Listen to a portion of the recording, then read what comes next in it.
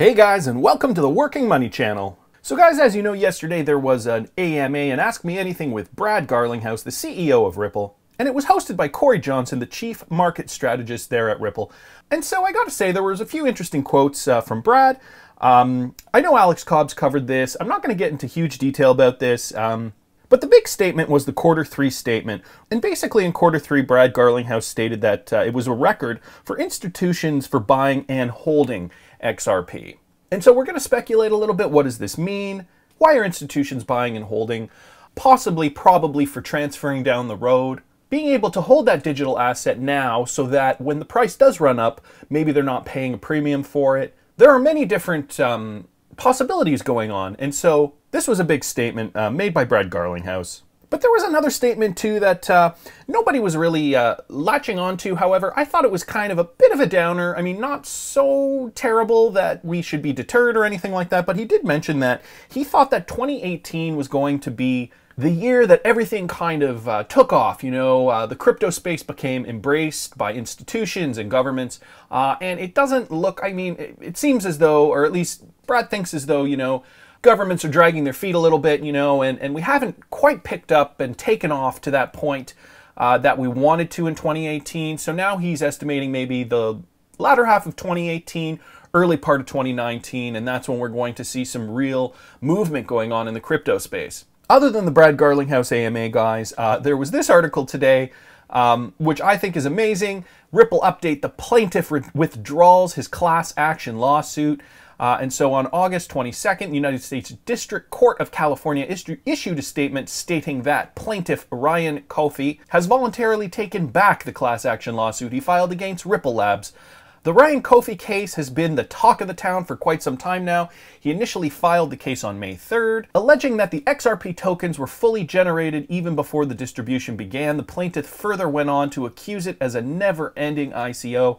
So guys, basically the statement here, Ryan Coffey, or Coffey or whatever, has voluntarily taken back the case, reasons for which are unknown. So there's no longer a class action lawsuit against Ripple. There's another check mark in the right column for us, guys. And for my longtime viewers, I know you guys love the math videos.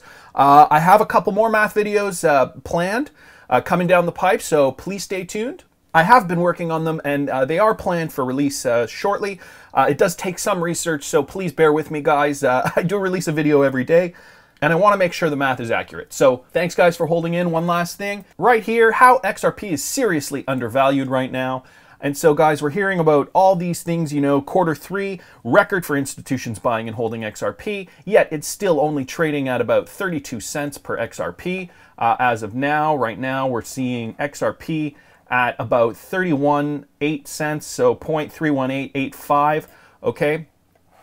And XRP is considered very undervalued. Considering all these things, looking at the recent partnership Ripple has made with the 3 exchanges, and those are the same 3 that we've been talking about. So this means that once XRapid is at 100% functionality, traditional remittance transactions that used to take 2 to 3 days will now settle in under 2 minutes, guys. Also, the SBI Holdings and VC Trade crossing the Pacific over to Japan. We find the SBI Holdings company that has partnered with Ripple for over 2 years. The same firm has recently launched the VC Trade Exchange. That is XRP centric. So guys, in conclusion, the events, developments, and technological advancements that make XRP great are more than we can discuss in one article, but with the few provided above, we can understand that the digital asset is seriously undervalued at current levels of about 32 cents. Perhaps when the hangover of the ETF settles, as well as regulatory uncertainty across the globe, XRP will rise to its full potential.